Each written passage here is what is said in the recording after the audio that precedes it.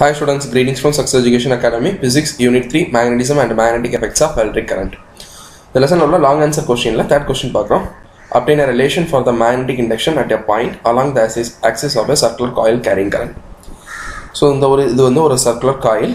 The circular coil current in the direction flow agudhu. So, this current is this current flow agumbodu namakku magnetic induction in the point la enna irukku அப்படிங்கறத பார்க்கணும்.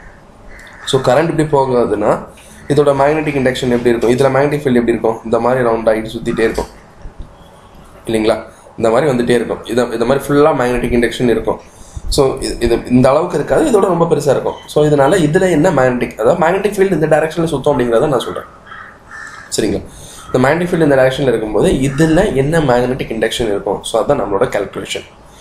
So என்னோட suggestion இந்த video பார்க்கறதுக்கு முன்னாடி நான் அந்த long answer question 2 ஒரு video போட்டுருப்பேன். அதாவது ஸ்ட்ரைட் லைன்ல இதே மாதிரி ஸ்ட்ரைட் லைன்ல கண்டுபிடிக்கும். இது சர்க்குலர் லூப், அது வந்து ஒரு சர்க்குலர் காயில், அது வந்து ஸ்ட்ரைட் ஒரு கரண்ட் கேரிங் வயர்ல ஸ்ட்ரைட் வயர்ல கண்டுபிடிப்போம்.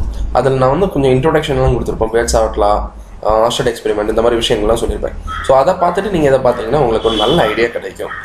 சரிங்களா? சரி இப்போ சார் கொஸ்டின் பார்ப்போம். Consider current carrying circular loop of radius R. So இதோட ரேடியஸ் எவ்வளோ R and let I be the current flow through the wire இந்த டைரக்ஷன். எந்த டைரக்ஷன்? இந்த டைரக்ஷனில் கரண்ட் போகுது. இங்கே போகும்போது இந்த மாதிரி போகும், இங்கே போகும்போது இந்த மாதிரி போகும், இங்கே போகும்போது இந்த மாதிரி வரும். ஸோ இந்த மாதிரி வந்து கரண்ட் சுற்றிட்டு இருக்கு. The magnetic field at a point P on the axis of the circular coil at a distance Z from its center of the coil. So இது கீழே ஒரு சாயில் ஃப்ளாட்டில் கிடக்கு. அந்த காயிலேருந்து சென்டர் பாயிண்ட் O, அந்த O பாயிண்ட்லேருந்து ஒரு P டிஸ்டன்ஸ் எடுத்திருக்காங்க. இந்த P டிஸ்டன்ஸில் என்ன மேக்னெட்டிக் ஃபீல்டு இருக்குது அப்படிங்கிறத நம்ம கால்குலேட் பண்ண போகிறோம். It is computed by taking two diametrically opposite line of the elements of the coil, each of the length dl at C and D. So நம்ம ஆஸ் யூஷுவல் எப்பவுமே எடுக்கிற மாதிரி ஒரு சின்ன போர்ஷன் எடுத்து கால்குலேட் பண்ண போகிறோம். மொத்த போர்ஷனுக்கு கால்குலேட் எடுக்கிறது ரொம்ப கஷ்டமாக இருக்கும். அதனால தான் டிஎல்ங்கிற ஒரு சின்ன போர்ஷன். அது எப்படி இருக்கும்? Diametrically opposite line. இதுக்கு ஜஸ்ட் ஆப்போசிட்டாக இதை மாதிரி ஒரு பாயிண்ட் எடுத்துக்கோம். ஒரு பாயிண்ட் சி நேம் பண்ணியிருக்கோம், இன்னொரு பாயிண்ட் டி நேம் பண்ணியிருக்கோம். Let R be the vector joining the current element at C to the point B. So இந்த எலிமெண்ட்டை தான் இந்த டிஎல், இந்த கரண்ட்டு, அதாவது இந்த கரண்ட் பாஸ் ஆகக்கூடிய ஃப்ளோவில் ஒரு டிஎல் இங்கே எடுத்துருக்கிறது தான் நம்ம ஐடிஎல் கரண்ட் எலிமெண்ட்டுன்னு சொல்லுவோம். இந்த ஐடிஎல் கரண்ட் எலிமெண்ட்டை நீங்கள் இந்த பாயிண்ட் பிஎன் கனெக்ட் பண்ணுறதா என்னென்னா R vector. Let R vector be the vector. இது வந்து ஒரு vector joining this current element ஐடிஎல் at C to the point B. So ஐடிஎல் at D to point பியும் நமக்கு என்ன வரும்? ஆர் வெக்டார் தான் வரும். அதுக்கப்புறம் இதில் வந்து நம்ம டிபி வெக்டார்னு கால்குலேட் பண்ணுறோம். ஸோ இது வந்து பேட்ஸ் அவுட்ல இருந்து எடுத்துருப்போம். DP vector equal to μ0/4π into I vector into TL into R gap by R square. So இதை இந்த மாதிரி எழுதலாம். μ0/4π கன்ஃபியூஸ் ஆகக்கூடாது, அதனால இதை சொல்கிறேன். ஐ இன்டூ டிஎல் வெக்டார், ஐ இன்டூ டிஎல் வெக்டார், அதாவது TL vector cross R vector, அதாவது ஏ கிராஸ் பின்னா நம்ம என்ன சொல்லலாம்? ஏபி சைன் டீட்டான்னு சொல்லுவோமா? AB sine theta into n gap. அதே மாதிரி தான் இது எப்படி எழுதலாம்? TL into R gap into sine theta into n gap by R square. இங்கே ஆர் கேப்புங்கிறது என்னது? Unit vector. அப்போ ஆர் கேப் ஈக்குவல் டு 1. இந்த ஆர் கேப் 1 ஆயிடுச்சுன்னா இது எப்படி வரும்? μ0/4π into ஐடிஎல் into sine theta by R square into n gap. So இந்த formula நம்ம ஆல்ரெடி லாஸ்ட் ப்ரீவியஸ் டெரிவேஷனில் இந்த ஃபார்முலா தான் யூஸ் பண்ணியிருப்போம். ஸோ இதுவும் யூஸ் பண்ணலாம், இதுவும் யூஸ் பண்ணலாம். ரெண்டுமே சேம் மீனிங் தான், ரெண்டும் ஈக்குவல் டு ஒரே இதுதான், ஒரே வேல்யூ தான். சரிங்களா? Next point, the magnitude of magnetic field due to the current carrying element ஐடிஎல் at C and D R equal because of the equal distance from the coil. So இது எப்படி இருக்குன்னா ரெண்டுமே இதோட மேக்னெட்டிக் ஃபீல்டு, அதாவது இந்த magnetic ஃபீல்டோட magnitude இதுலேயும் சேமாக தான் இருக்கும், இதுலேயும் சேமாக தான் இருக்கும். ஏன்னா ரெண்டுமே வந்து equal distance. C and D R equal, radius பார்த்தீங்கன்னா ஆர் தான். ஸோ எல்லா இடத்துலையுமே சிடி பாயிண்ட் இல்லை, எல்லா இடத்துலையுமே ஒரே மாதிரி தான் இருக்கும். சரிங்களா? Next point, the magnetic field DP vector due to each current element IDL is resolved into two components, dB sin theta along y direction and dB cos theta along z direction. So இந்த diagram பார்த்தீங்கன்னா உங்களுக்கு புரியும். இதுலேருந்து நமக்கு வந்து எந்த இடத்துல எடுத்து பார்த்தாலும் இந்த magnetic field DP due to each current element இதே மாதிரி ஒவ்வொரு போர்ஷன் எடுக்கும்போது அந்த ஒவ்வொரு போர்ஷனுக்கும் நமக்கு அந்த மாதிரி ஹாரிசாண்டலாக டிபி சைன் டீட்டா 2 இடம் கிரியேட் ஆகும், ஒரு டிபி காஸ் டீட்டா கிரியேட் ஆகும். ஆப்போசிட் காம்பனண்ட் ரெண்டுமே வந்து ஆப்போசிட்டாக இருக்கனால ரெண்டும் ஆட்டோமேட்டிக்காக ஒன்றுக்கு ஒன்று கேன்சல் ஆயிரும், வெறும் டிபி காஸ் டீட்டா மட்டும் இருக்கும். சிம்பிளாக சொல்லணும்னா இதில் வந்து ஒவ்வொரு பார்ட்லேருந்து இந்த மாதிரி போகிறது, இந்த மாதிரி மேக்னெட்டிக் ஃபீல்டு கிரியேட் ஆகும்போது இந்த மாதிரி ஒரு ஆங்கிள் போகும், இந்த மாதிரி போகும். இது வந்து என்ன கிரியேட் பண்ணோம்னா db sin theta db sin theta ஒவ்வொரு போர்ஷனும் இந்த part db sin theta cancel ஆகும் ஒரு db cos theta கிரியேட் பண்ணும் ஸோ அந்த db sin theta என்ன பண்ணலாம் கேன்சல் பண்ணிடலாம் இந்த மாதிரி ஒரு db sin theta ஒரு db sin theta மேலே ஒரு db cos theta கிரியேட் பண்ணும் இந்த போர்ஷன் கிரியேட் பண்ணும் இந்த போர்ஷன் கிரியேட் பண்ணும் ஒவ்வொரு பார்ட்டும் கிரியேட் பண்ணுது நான் இதை மட்டும் பற்றி இப்போ பேசிகிட்டு இருக்கேன் சரிங்களா இது வந்து இந்த மாதிரி ஒரு db cos theta தான் இருக்குல்ல இது db sin theta கிரியேட் பண்ணுது db sin theta கிரியேட் பண்ணுது அதே மாதிரி ஒரு db cos theta கிரியேட் பண்ணுது இது ஆப்போசிட்டாக இருக்கனால இது ரெண்டு என்ன பண்ணிடலாம் கேன்சல் பண்ணிடலாம் வெறும் db cos theta மட்டும்தான் இருக்கும் சரிங்களா இப்போ இதில் வந்து நம்ம இந்த equation எடுத்துக்கோங்களேன் அதாவது db vector equal to mu naught by 4 pi into I dl vector in cross r cap by r square சரிங்களா ஸோ இதோட மேக்னெட்டிக் ஃபீல்டு நம்ம கால்குலேட் பண்ண போகிறோம் இது இந்த dl vector cross r vector எப்படி எழுதலாம் db vector equal to mu naught by 4 pi into I dl sin theta ஏன்னா இந்த r cap வந்து I dl r cap sin theta அதாவது a vector cross b vectorனா a vector cross b vectorனா அது எப்படி சொல்லுவாங்க ab sin theta into n cap அதே மாதிரி dl into r into sin cap but இது r வந்து யூனிட் வெக்டர்னால அது என்ன ஆயிரும் 1 ஆயிரும் ஸோ dl into 1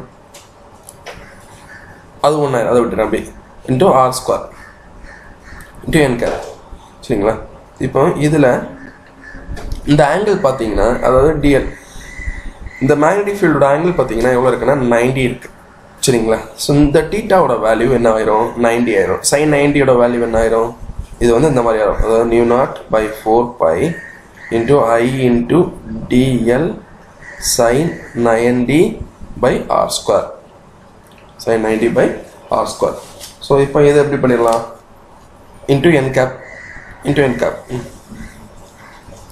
இது இப்போ எப்படி mu naught by 4 pi into I dl by r square into n cap sin 90 ஓட வேல்யூ 1 தானே sin 90 1 ஆயிருது அதே மாதிரி r cap என்ன ஆயிருது இது வந்து யூனிட் வெக்டர் இதுவும் 1 ஆயிருது ஸோ டோட்டலாக db vector equal to இதுதான் வேல்யூ db வெக்டரோட வேல்யூ இதுதான் சரிங்களா ஸோ இனி இதில் இருந்தால் நம்ம ப்ரொசீட் பண்ணி சால்வ் பண்ண போகிறோம் ஸோ இதுலேருந்து நம்ம இதை db வெக்டரோட வேல்யூ எடுத்து எழுதிடலாம் db vector equal to mu naught by 4 pi into I dl by r square இது வந்து db யோட வேல்யூ நமக்கு இதில் மொத்தத்தில் இப்போ என்ன பண்ணிடும் இந்த பார்ட்டுக்கு dl பார்ட்டுக்கு கால்குலேட் பண்ணும்போது இங்கே வரும் என்ன இருக்கும் db cos theta மட்டும்தான் இருக்கும் db cos theta இந்த db cos theta தவிர வேறு எதுவுமே இருக்காது சரிங்களா வேறு எல்லாமே கேன்சல் ஆகிடும் db cos theta ஸோ அப்போ நம்ம வந்து இப்போ இது வந்து ஒரு பார்ட் dlக்கு மட்டும் கால்குலேட் பண்ணணும் இது மொத்தத்துக்கும் வேணா என்ன பண்ணணும் அப்போ integral of db cos theta இது எல்லாத்தையும் மொத்தத்தில் இன்டெகிரேட் பண்ணும்போது இந்த இடத்துக்கு வேணும் அப்படின்னா சுற்றி உள்ள அந்த காயில் ஃபுல்லாக வேணும் அப்படின்னா வந்து நம்ம என்ன பண்ணணும் மொத்தத்துக்கு இன்டெகிரேட் பண்ணணும்னா என்ன பண்ணணும் 2πr இப்போ மொத்தத்தில் b vector equal to integral of db cos theta into k cap இது வந்து யூனிட் வெக்டர் இப்போ b vector equal to db யோட வேல்யூ போடலாமா ஸோ db யோட வேல்யூ என்னது mu naught by 4 pi into I dl by r square into cos theta into k cap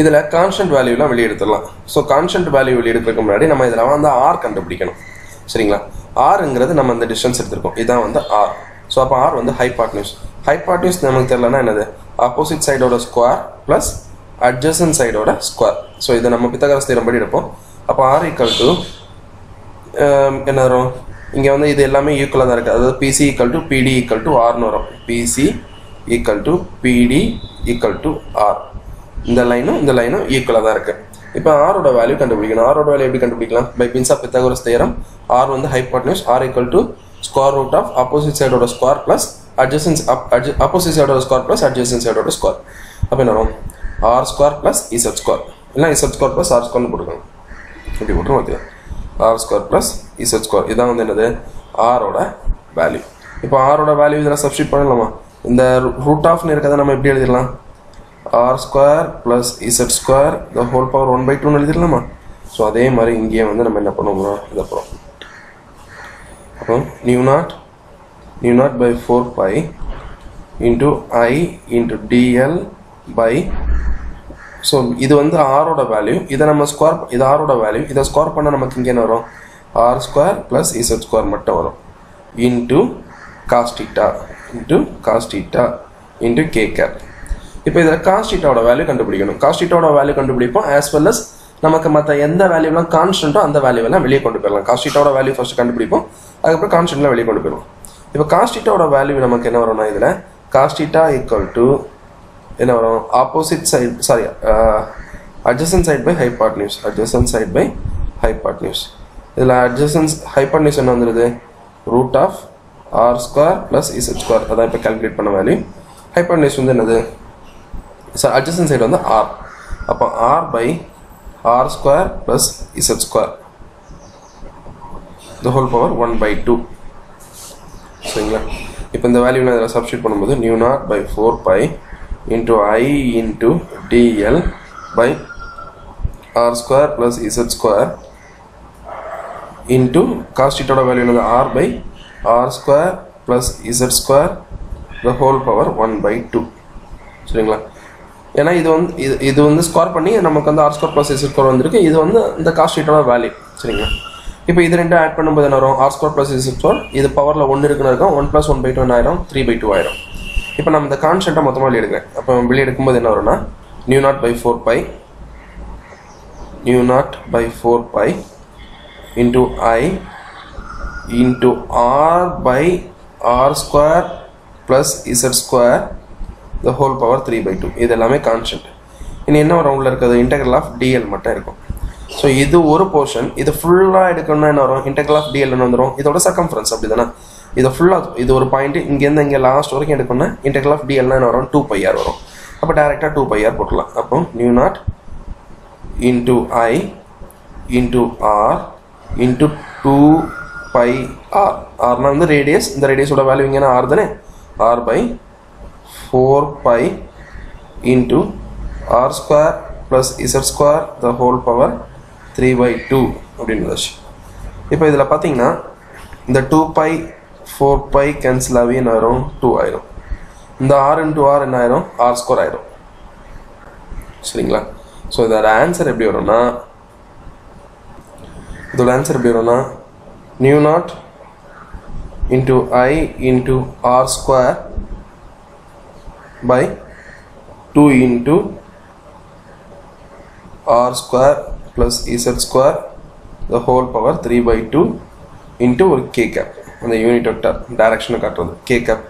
so இங்கேயும் ஒரு K gap வரும், நான் அதை விட்டுட்டேன், இதுலேயும் வந்து ஒரு கே கேப் போட்டுக்கோங்க. சரிங்களா? ஸோ இதுதான் வந்து ஆன்சர். இது வந்து என்னது, B vector. So B vector equal to new not into I into R square by, இதை இன்னும் சிம்பிளிஃபை பண்ணி எழுதியாச்சுன்னா இந்த மாதிரி கிளியராக எழுதணும், அந்த மாதிரி எழுதலாம். New not into I by 2, உங்கள் புக் ஆன்சரில் 2π போட்டிருப்பாங்க, அதில் 2 தான் வரும், into R square by R square plus Z square the whole power 3/2 into k cap. புரியுதுங்களா? Thank you students.